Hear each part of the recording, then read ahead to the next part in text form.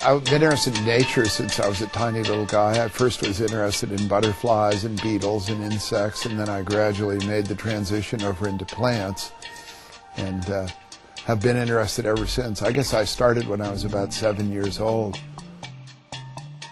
That interest in the systems of living things has driven Peter Raven throughout his life. For the past 35 years, St. Louisans have known him as the head of the Missouri Botanical Garden. In scientific circles, he is recognized as one of the world's preeminent botanists and a leader in the movement to control threats to the delicate balance of life on Earth. And though many of us enjoy the Missouri Botanical Garden for its beauty, it has, under the leadership of Peter Raven, grown into a major center of research, cataloging and analyzing plants in every corner of the world, often just one step ahead of their extinction.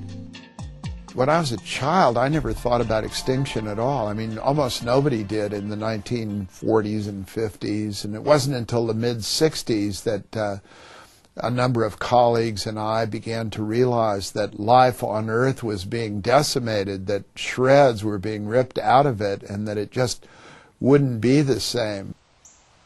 He understands the fragility of the linked living systems. Peter's mission in life has been to understand more about the plant species and how they interact with the other living things on Earth, and to carry the message of what we need to do to preserve this wonderful world we live in.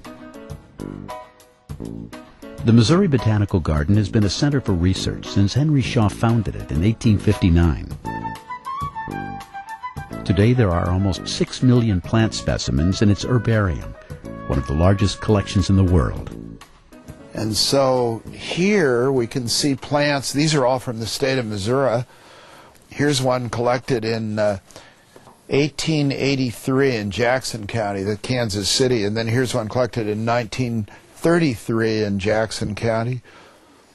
Some of these can be really old, and they keep the structure and the form and their notes about the color and so forth very often, and you can section them. You could take chemicals out of them. They're just dried. You could section them and look at the cells inside them. So when you have 6 million of them, you really have something to work with.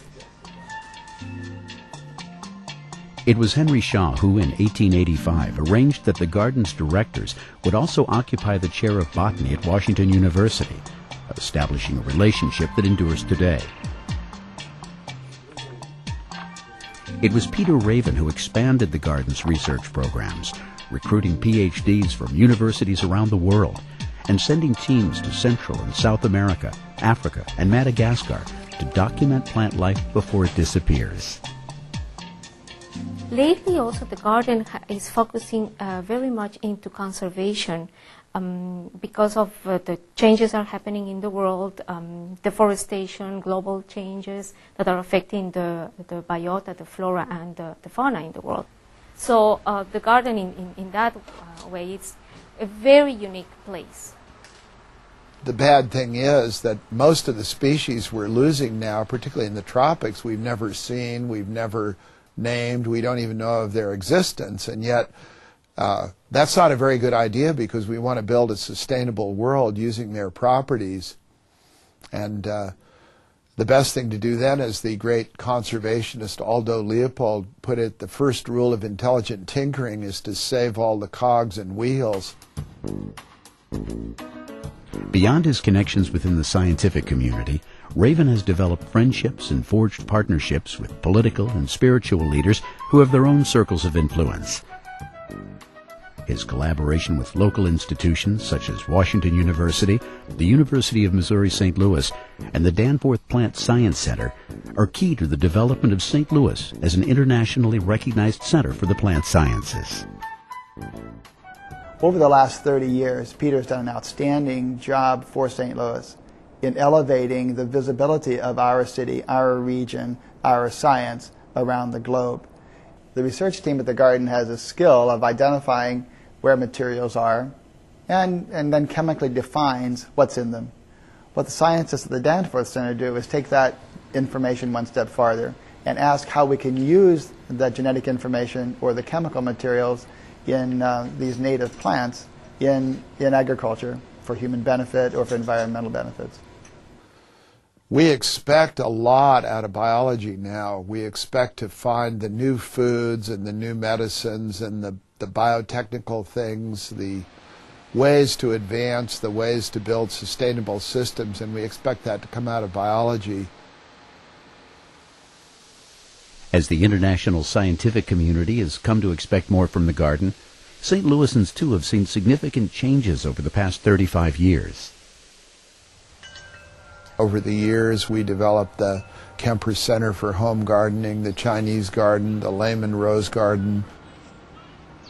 The little lake that was dug in 1906 was enlarged by us in 1975 to form the lake in the Japanese garden.